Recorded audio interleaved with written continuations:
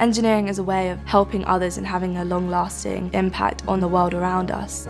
That's something I'm really passionate about. Every person has the potential to make a huge difference in the world. My name is Lydia, I'm 17 and I'm in Year 12 at Notting Hill and Ealing High School, GDST. I was 11 when I joined Notting Hill and Ealing. I felt like this could be home.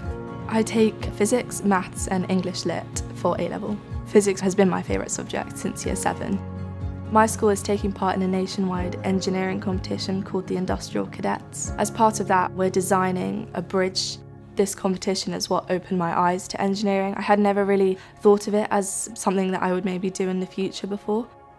I definitely think it's important that we have more women who are engineers and are in STEM subjects. Our junior school is being built at the moment. It's really great that it's been designed by women for women. We were toured around by engineers and architects and they spoke to us about the entire process. I feel really lucky to be able to be a part of it. Their passion made me think, oh, maybe this is something that I could do.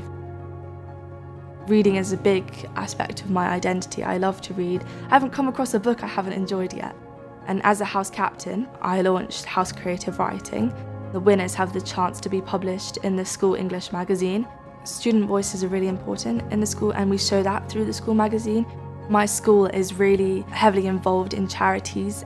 I'm from Ukraine and when the full-scale invasion started, I knew that if I went to ask for help, my school would really help support that. We organised bake sales and we crocheted sunflowers, the national flower of Ukraine, and then we turned them into pins and keychains and then sold them to raise money. Sky News even profiled a soldier being pinned with one of the sunflowers. With one of my friends from orchestra, we busked for Ukraine and we raised £3,000. It was really heartwarming to see all these people gathering together to help Ukraine and I felt really proud to be able to have that impact. I have a bursary and I'm really grateful for the opportunity to be able to study at a school that I might not have been able to had it not been for the bursary. A GDST student is strong and knows what they want. Being able to explore and learn about all the things I'm interested in, that makes me really happy.